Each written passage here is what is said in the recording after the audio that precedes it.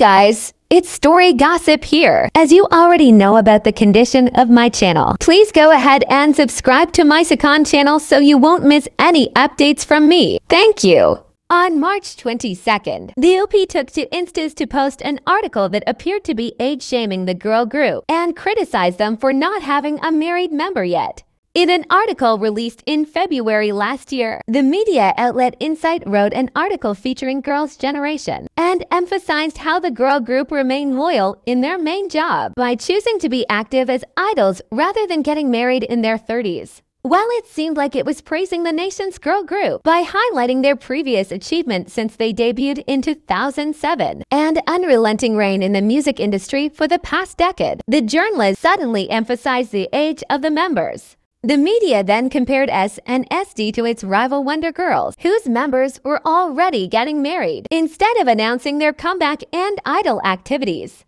It was tolerable up until here, but what didn't sit well with fans the most was when the media linked SNSD to the declining birth rate in South Korea, saying fans reacted to this by saying, "I hope they will remain as my idol forever," while also sending endless support for their future. However, some people are responding by saying, "Just looking at this proves that the birth rate is declining." When the article resurfaced, Knats felt angry, especially fans for asking too much from Girls' Generation, although they might not help with elevating the birth rate. SNSD contributed a lot to the nation's growth and wealth during their heyday, up until now.